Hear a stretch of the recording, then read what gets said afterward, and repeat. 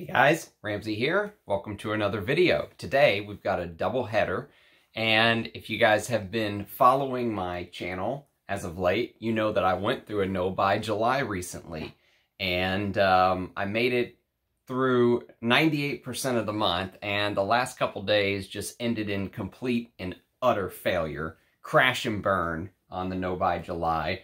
And in fact, I've already failed no buy August too, so I'm just not doing very well at this. But what ended up happening was I found a very rare fragrance that I've been searching for literally for years, and I've been unable to find it. I'm not going to tell you guys the name yet because there's still an unboxing to come on that one. And it was worth breaking the no buy July. And then the very next day, I was approached by a collector, someone that wants to remain anonymous.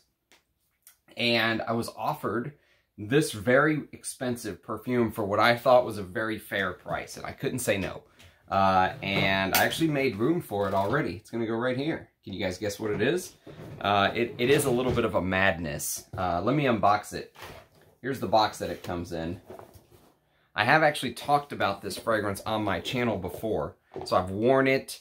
I have even done what I would consider as close to a full review as I could do with a sample. It wasn't really a sample. It was a travel discovery atomizer, okay?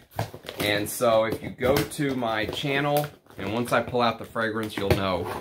If you go to my channel and you go to playlist, you can actually go to comparison and individual reviews, and you'll be able to find the review that I did on this one. And I basically called it, so here she is. Here she is in all her glory. Let's take a look at her. Let's hold her in my hands. Do you guys know what it is? I said I'd probably never buy anything else from this brand, and here I am, buying something else from this brand. To be fair, I got a very, very fair price. This is a $3,000 perfume, okay? I didn't pay $3,000. I didn't pay $2,000. I didn't pay $1,500. So keep going lower, all right? I got a very fair price on this, and thank you, by the way, to the person that approached me. It's a fragrance that I've worn, and I know I like it. I said it was a Roja wrapped in a guirlande, and it is Roja's. Hey, wait a minute. There's wrapping in there. That was. Let me get this out of here. Let's try this again, shall we? This is, everyone in the community calls it Haute Luxe, but it's actually just Roja. This is Roja's signature scent in all her purple cap glory. Let me take out the bottle so you can see it. Yes, it does actually have, gold flakes in it. Yes, that is true. Somewhat ridiculous, but true, I must say. And there she is. Yes. So, if you know anything about Roja, you know that he loves his Chypre fragrances, his Chypres. And this is a Chypre that was made to be a signature scent for him. And, you know, it will remind you of classic Chypres from the past, okay? There are some, you know, whenever you smell this, if you've never smelled it before, the biggest note to me, the main player, is that it's a very labdanum heavy Chypre fragrance, okay? So it has all of the elements of a Chypre that someone like Roja would like. So if you know Roja's tastes, okay, and you know he loves classical fragrances from the past, you will smell a little bit of Mitsuko in there. Absolutely, you will. But this has its own little twist to it. There's huge amounts of florals. Jasmine from grass, ylang ylang, May rose. There's a beautiful bergamot top, and there's this resinous whirlwind of notes that you also get in Majestic Oud, by the way. I think this and Majestic Oud, he writes it Aoud, A-O-U-D, share some similarities in the way that they were constructed. Now, they discontinued Majestic Oud. He wrote it with A-O-U-D because he basically said that that's how the people in the Middle East pronounce it, or that's how it's written in the Middle East. Excuse me. And, you know, when I've worn both, I'm going to do a review on Majestic Oud very soon. I need to wear it a couple more times, okay? But this is vanilla in the base, real ambergris in the base, heavy labdanum. Actually, I would probably say if you're a labdanum lover, this is probably one of the best labdanum fragrances you can buy, along with Le Lion.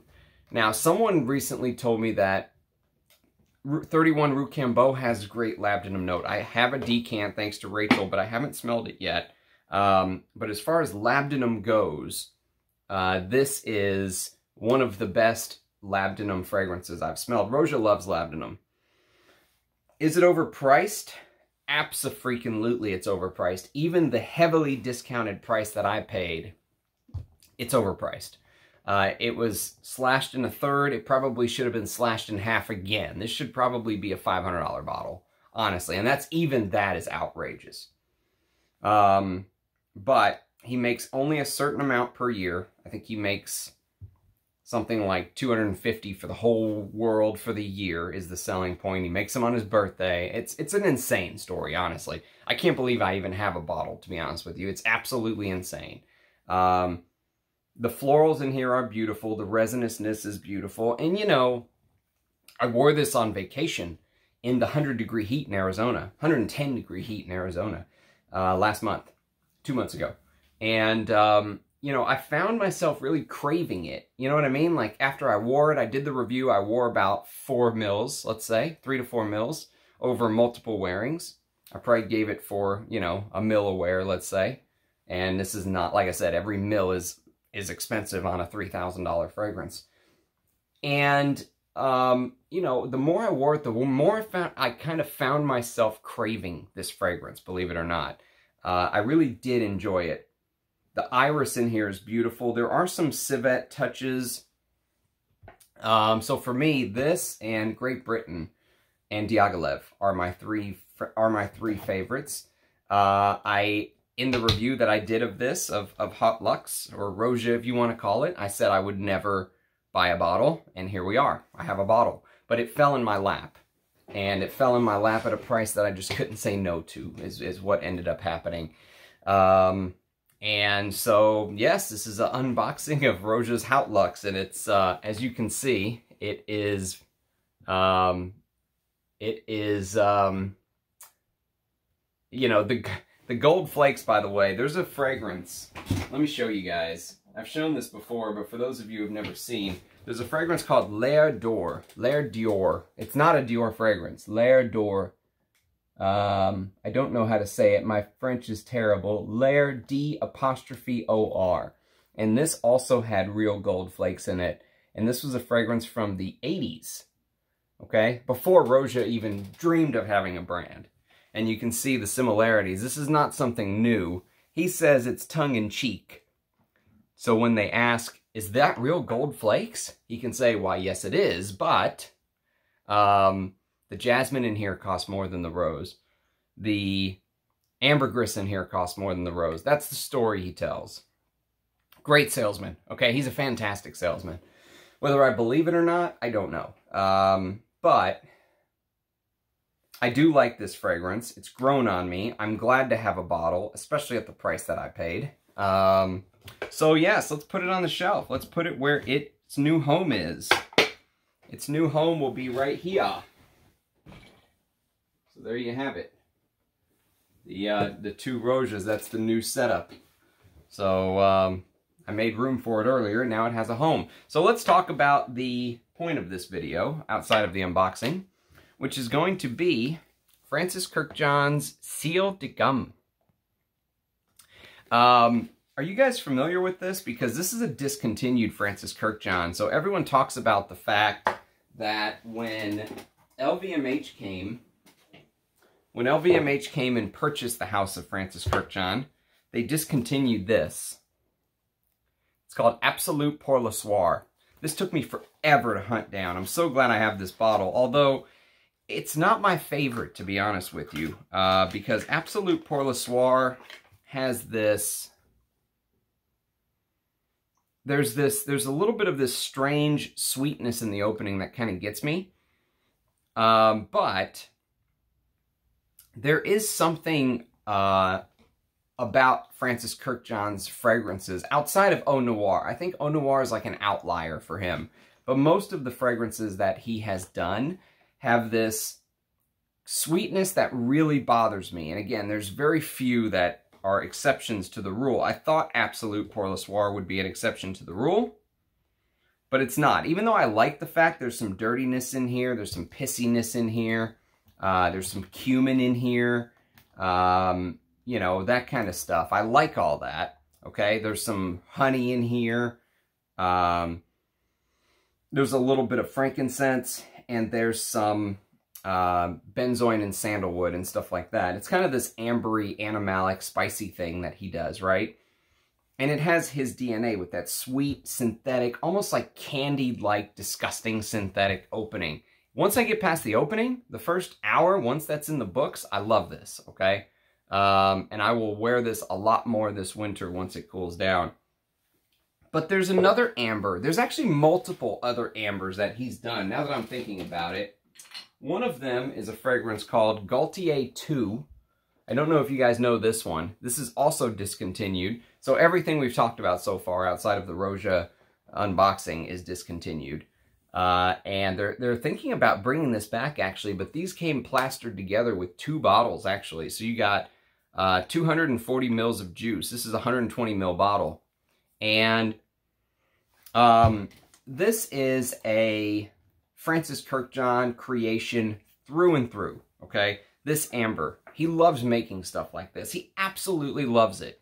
And so Gaultier 2 is this, almost like this vanilla cake-like smell, like this cake batter smell, okay? If you've ever made like vanilla cake batter before you put it in the oven and let it cook, it has that sweet, syrupy, you know, vibe to it. This has that. And some people love that. And, you know, for me, the mixture of the sweet vanilla, not like the animalic, natural Madagascar vanilla, no. This is like this sweet, synthetic vanilla, just mixed with those white musks that Francis Kurkdjian loves to use. He loves using those white musks.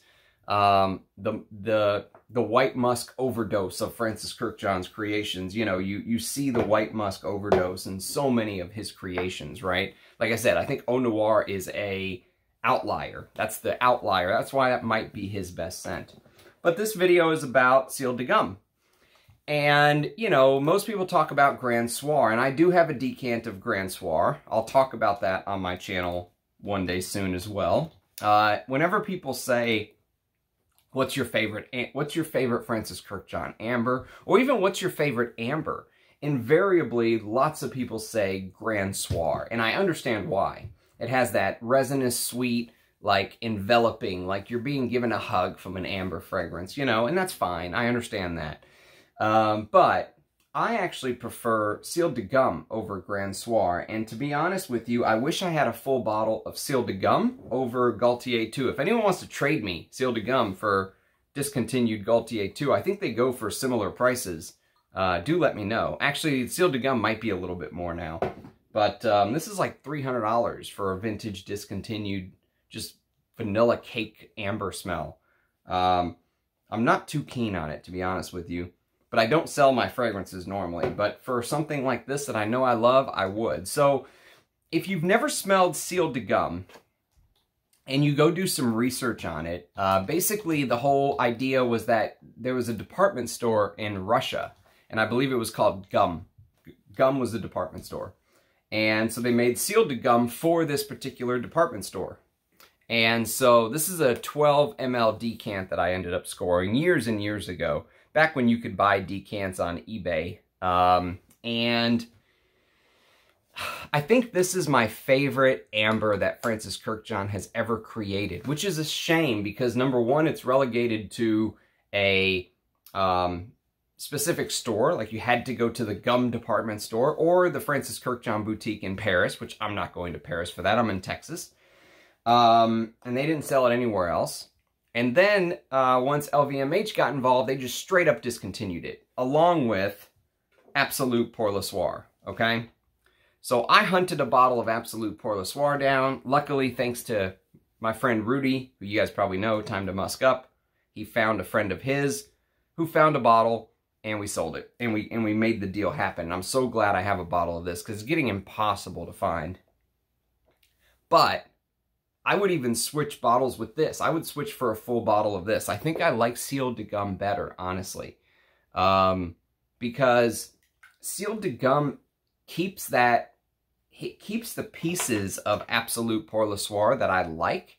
That amber that has a little bit of funk, not too much, but wearable amber. And I've got a wearable amber fragrance coming soon too. So unboxing on that. Very hard to find. It took me years to find this fragrance. As soon as I found it, I bought it instantly, you know. And I actually went through an event where I tried to buy it a year or two ago, and I bought it. You know, eBay let me complete the purchase, and then the guy came back and said, "Oh, sorry, mate, we must have sold it. I don't have it in stock anymore." And I was like, God, what are the odds? So I've been hunting that one for a year. This is also a very wearable amber, and it's not like I'm doing this on purpose. I just happened to decide to wear it today. Even though it's 100 degrees out, I don't care. Like I said, I wear whatever I want. I work in an air-conditioned office all day looking like this, so whatever. Let me just do a fresh spray while we're prognosticating about the future of Francis Kurkdjian and his scents. So, for whatever reason, Francis Kurkdjian decided to do something different here. And he kept that vanilla amber musk thing that he loves playing with so much, but I don't get as much musk in here as I do in some of his other creations. But it's obviously there. He kept this vanilla amber thing that he loves so well. But what he did is he spiced it up with some florals, specifically a white floral. Now, you might be thinking, white floral, run in the other direction, right? The jasmine that's used in this, or lily of the valley, or God knows what, just does this magical blend with this peppery, this like pink pepper, you know, I think there's other notes, obviously, that's not listed. But this peppery, rosy, maybe there's little touches of geranium that go with the jasmine. I'm not 100% sure what else. There's only 4 notes listed. Amber, pink pepper, jasmine, and vanilla. But it just blends to create one of my favorite amber fragrances. And I'm saying that about a Francis Kurkdjian fragrance, okay? And I'm saying about the one that I don't have and I would love to get a bottle of. I'm basically hyping something up that I would love to try to find a bottle of, because I don't hold back just because I don't have a bottle. That's not fair. I saw one guy write a review or somewhere, I forget which fragrance I was watching or reading, but the review was, yeah, it's okay, blah, blah, blah. And then he comes back and it says, edited. I found a bottle. Now I can say what I truly think. And I was just like, Jesus, I'm not going to do that. I'm going to be honest with you guys. But I would love a bottle of this stuff, because out of all the ambers that he has done, Gaultier 2, he's kind of, you know, fallen into this simple amber style with some of his creations. And he's done the same thing with some of his other stuff, like, you know, this lavender vanilla thing that I hate so much, Lamal. It's the worst. It's my least favorite Francis Kurkdjian creation, and that's saying something. He's fallen into this. He loves, obviously, doing this simple amber take. You know, he did it with Gaultier 2. I could easily see this being, you know, him turning up the ingredients to higher quality and selling this under the Francis Kurkdjian line. Easily. I could see him doing something like this for Dior. Easily, right? And so, out of all of the ones that he's done, even the dirty one that all the frag heads love, Absolute Pour Le Soir, and I do like this, I must say, I like this much more than I like Gaultier too. This is the most boring amber of all time to me. It's just cake batter and, you know, vanilla. Someone said there's a little bit of resinous, smoky labdanum or a little, you know, little bit in the dry down, but you really have to wait till like hour 8, you know. It's like 8 hours of boredom for maybe a late dry down of something interesting. It's not my favorite. I'll continue to test it and talk more about it. But I wanted to talk about Ciel de Gum because Ciel de Gum, no one talks about. I don't think I've heard anyone on YouTube that I've ever watched talk about Ciel de Gum. Wait a minute, that's not true. There was one guy, I think his name was Dimitri. I can't remember his name though. Dimitri Signature Scent might be his channel. He talked about this. And he's spot on. I think this is the best amber Francis Kurkdjian has ever done. One of the best ambers I've ever smelled even. There's just some sort of combination with the jasmine, which I usually don't like white florals. I'm in the Rich Mitch camp of white florals are usually a big no-no for me when they're not done right. But here, the jasmine is just done in such a way that it's mixed with those resinous notes in a way that I can stand it. Kind of like, actually, you know what the white florals are mixed with in this resinous way? The fragrances don't remind me the same, but I got the same surprise when I wore it for the first time. I tested this fragrance called, I tested this fragrance from, Papillon, and it's called Hera. She made this for her daughter's wedding, and I actually did an interview with Liz Moore. If you haven't had a chance to watch that interview, go watch it. She is absolutely amazing as a person, as an artist, as a perfumer. I read the note tree and I thought, man, this is going to be like a floral. There's like jasmine and orange blossom and ylang, but somehow she mixed it with the ambrette and musk to create something magical. Still a floral fragrance, but something that I would totally wear and even smell somewhat masculine on my skin. She said the same thing about her husband's skin when he wore it, and I completely agree.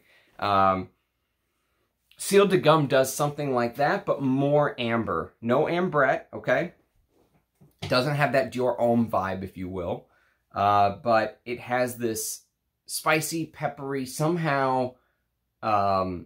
on my skin, this stays it doesn't go super girly, white floral, traditionally feminine, let's say.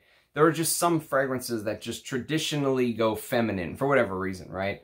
This one does not do that, at least not on my skin. If you're someone that traditionally would stay away from a heavy white floral fragrance, you can still try Ciel de Gum.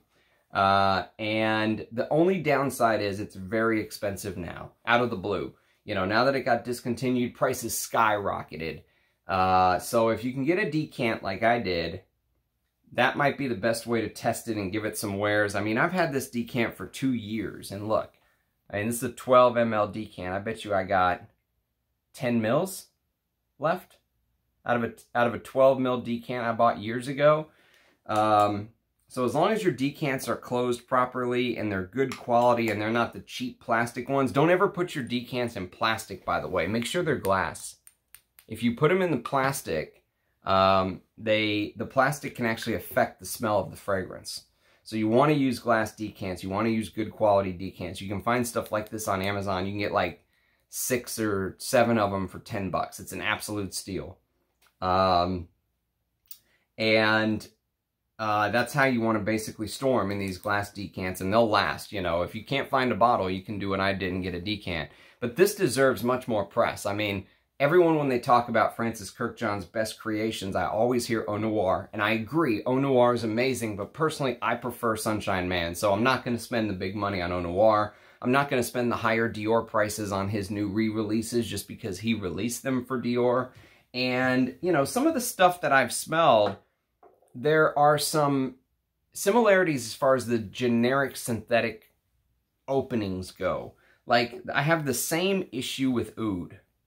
So I bought this. This is another one I got a great deal on from Fragnanimous, actually. check his fragrance out. Lee at Fragnanimous. Not his fragrance. Check his website out.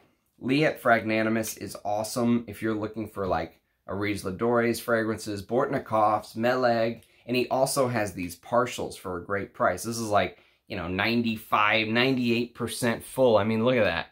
And I got it for a third of the retail price, right? Kind of like I did with the Roja. So check out Lee at Fragnanimous.com for stuff like this for a good price. And I know I trust him. He's reasonable. He doesn't, you know, he doesn't mess around. He's 100% honest and open. Those are the kind of people I like working with and I like giving a shout out to.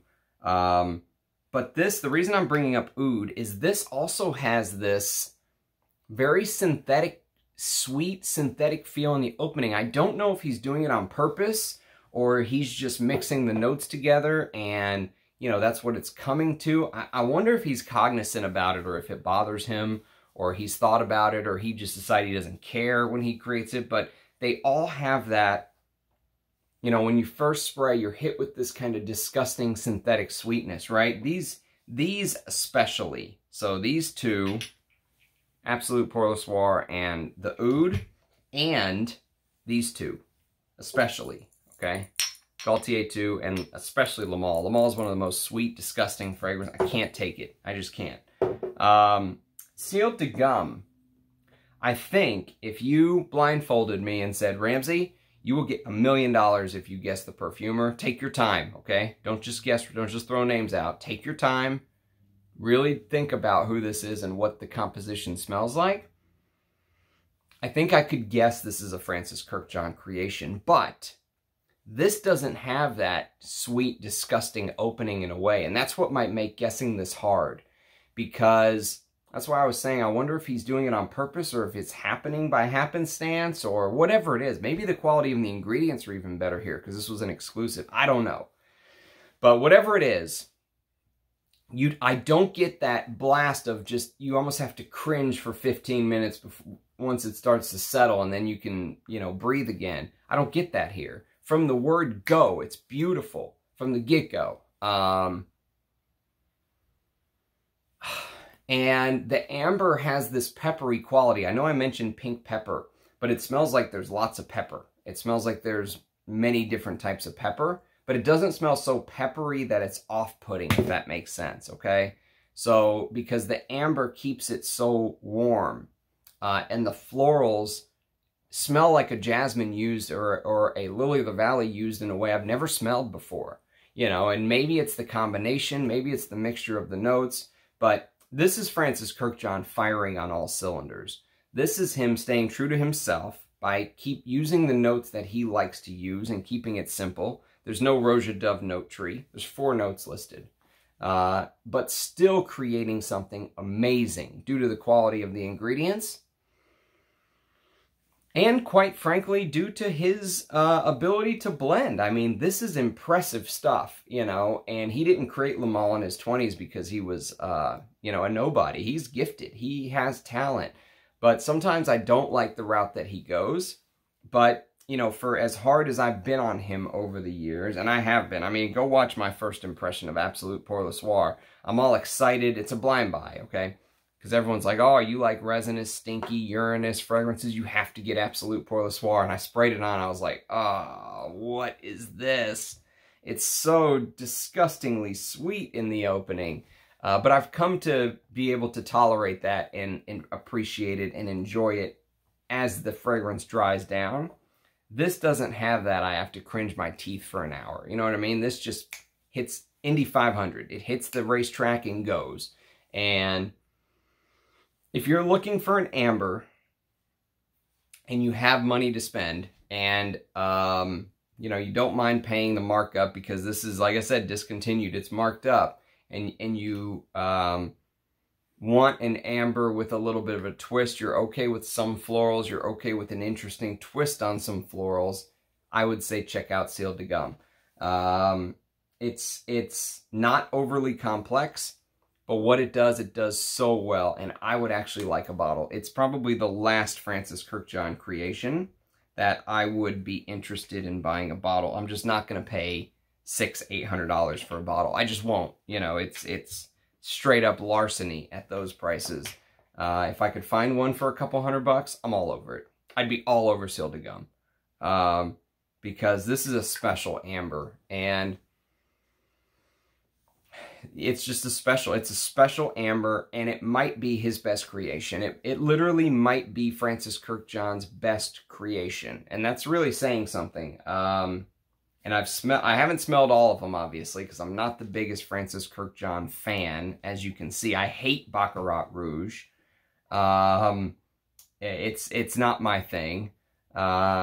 A la Rose or whatever he released, and Absolute pour Le Matin, and all that stuff that's, you know, easy to wear. Amorous Homme, none of that stuff does it for me. Apom Homme, it's just not my thing. Aqua Vita Forte, none of that stuff. I'm not interested. Honestly, I'm not very interested in the house, but I am very interested in Ciel de Gum. Ciel de Gum is the one. This is going to be like the new amber that I just found, you know, that I just finally ordered. That'll come here within a week or two. I'll do the unboxing. This will be the new one that I'll put on the watch list, and I'll constantly check for it. And if I ever find a bottle that's not at a crazy price, I would be just ready to pull the trigger, because this is impressive stuff. Yeah, I mean, the ingredients smell of the highest quality, even though there is a little bit of that Francis Kurkdjian DNA, a little bit of that signature, that sweetness, that really disgusting sweetness that puts me off is gone. And I would love to know why. You know, why is that sweetness so evident in fragrances like this, but it's missing in a fragrance like this, you know? It's a very similar creation concept, obviously. He's not doing anything revolutionary. He's staying true to, this is obviously just who he is. He is who he is as a perfumer. Grand Soir is the same way. I think there's like 3 notes in Grand Soir. It's like amber, labdanum, and benzoin, and vanilla, and that's it. You know, and the note breakdown for this is very similar, but add jasmine and pink pepper and remove the labdanum. But for some, this is so much better. This is like, you know, for the people who watch hype videos and who want a good amber, and they go to YouTube and they watch these videos and they get all hyped up and they go blind buy Grand Soir, I would tell them to buy Ciel de Gum. If it was just available like Grand Soir, they discontinued the good one. They kept the sweet, you know, amber that I'm not the biggest fan of. But anyways, at least I hope I've shined a light on it. I hope you guys enjoyed the Roja unboxing. You'll be seeing me wear that stuff. Obviously, I bought it to wear it. There's some more unboxings to come. Like I said, my no-buy July my no-buy August lasted like 4 hours, and then I failed it. You'll see some new unboxings coming. I'm going to try to start another new no-buy starting now, and hopefully I'll last more than a day or two. But I do appreciate everybody watching. Thank you very much for the support. Thank you for the feedback and the comments and everything you guys have done along the way. It really does mean a lot. If you've experienced Ciel de Gum, if you have, you know, if you have any experience, if you smelled it, if you own a bottle, anything like that, do let me know in the comments. Let me know your thoughts. Let me know if you think I'm spot on or if I'm way off base. And let me know what you think of the Roja. So cheers, guys. Thanks for watching, and I'll see you again tomorrow with another video. Bye now.